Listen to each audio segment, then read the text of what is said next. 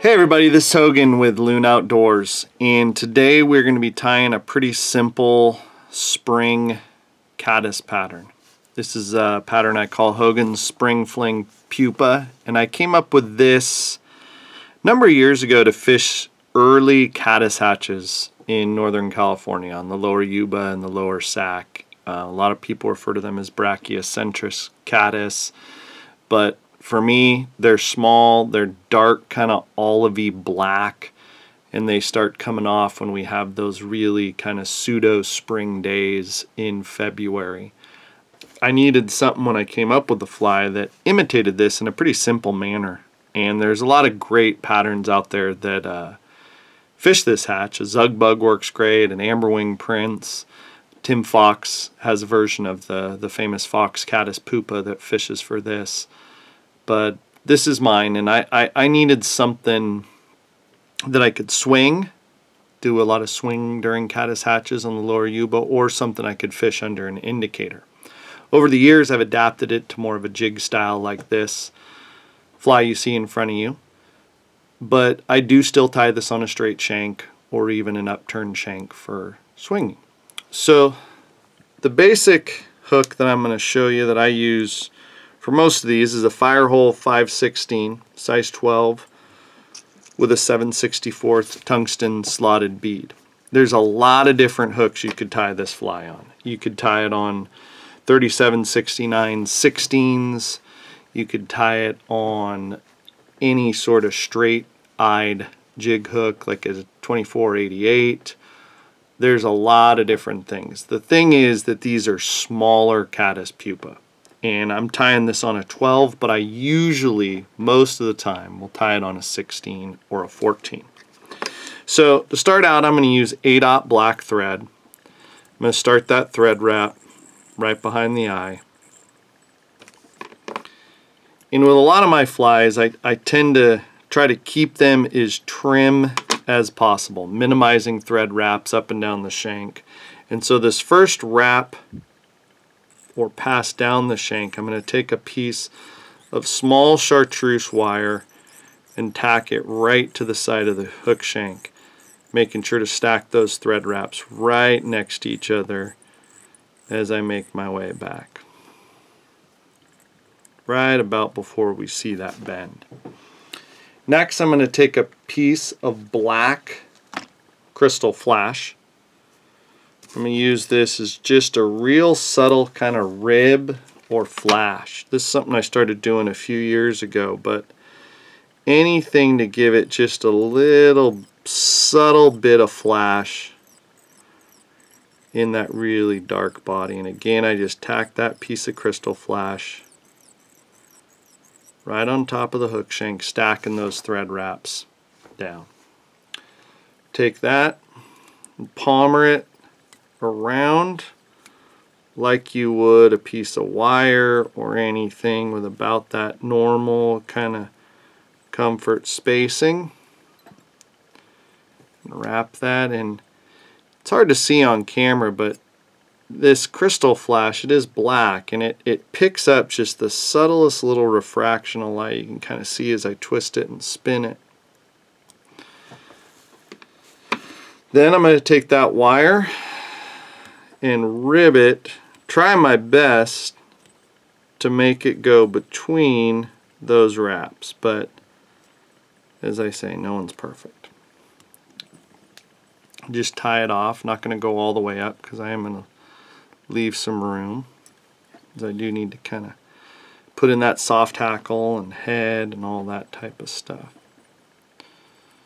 So I'll trim that wire.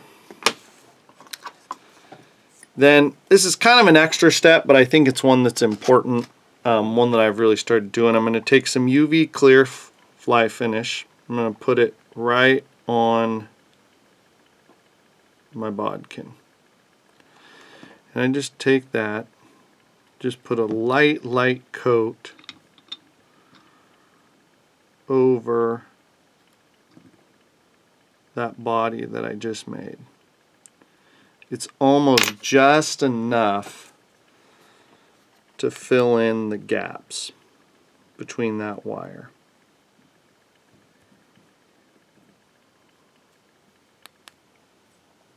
hit it with the light.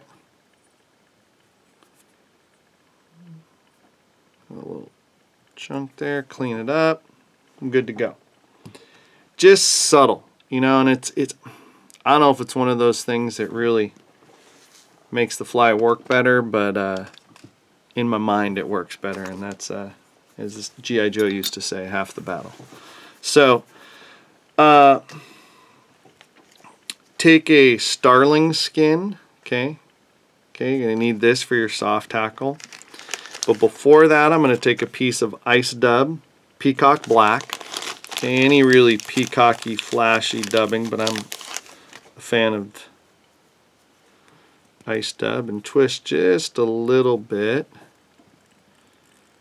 and wrap right behind there.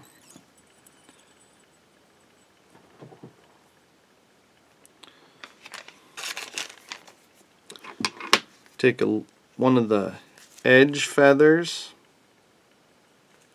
okay, these little white tip ones. These are great for smaller soft hackles, and again, hard to see on camera, but these Starling feathers have a natural kind of iridescence to it, very similar to peacock herl. You can kind of see how these shake, got a little flash to it. So I'm going to take about, I'd say, the back fuzz off to about like that. Then you can tell there's a natural curvature to the feather. So I'm going to take that, be conscious of that as I tie it in. I'm going to tie in right at the tip. Okay, and you can trim the little tip off. Then, as you can see, take that natural curve and use it to palmer around.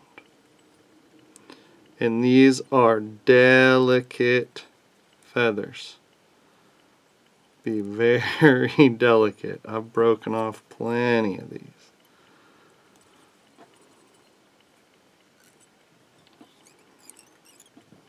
Take all those fibers,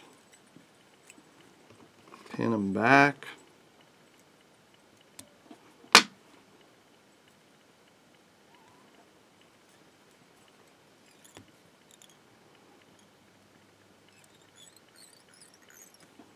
And get that nice little soft hackle. Then I'm going to take one strand peacock herl.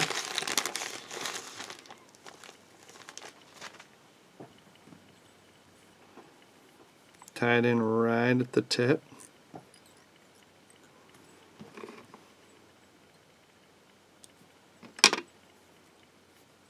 Trim it off. Then give it a nice palmered peacock herl head.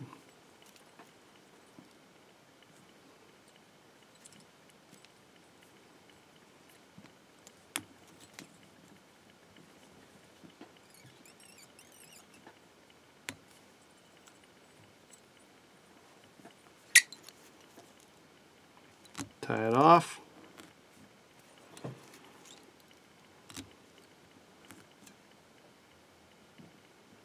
Smash all that thread in there. There we go. And trim it. There you go. You got Hogan Spring Fling Caddis. Great pattern for any early spring caddis hatches.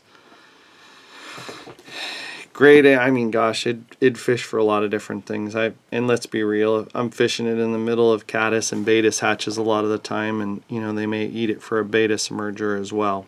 But it has definitely put some fish in my boat over the years during those early February caddis hatches.